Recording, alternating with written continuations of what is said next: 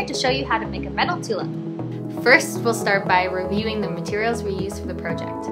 I've used 14 gauge sheet metal to cut my pieces.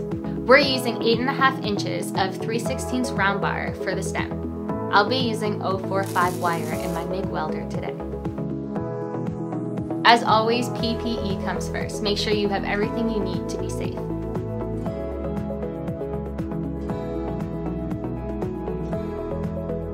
I'm using a roller to put a curve in the rod. This will give a natural look to the stem of our tulip.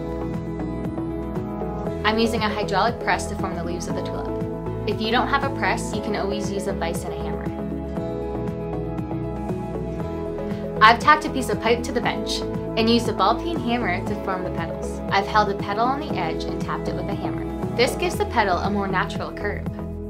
One by one, we tack the petals to the rod.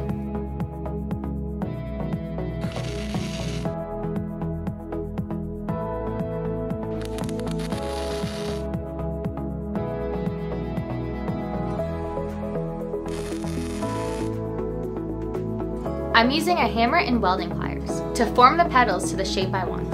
If the material gets too hot, you can also use a vise. I'm using a grinder to clean up the welds. The wire wheel takes off any sharp burrs or edges. Now I'm welding the stem to the base.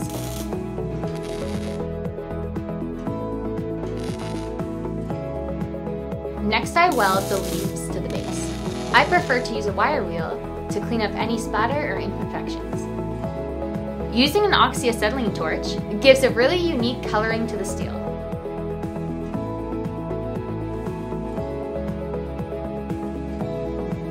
I hope you enjoyed the project. Make sure you snap a pic and tag us on social media.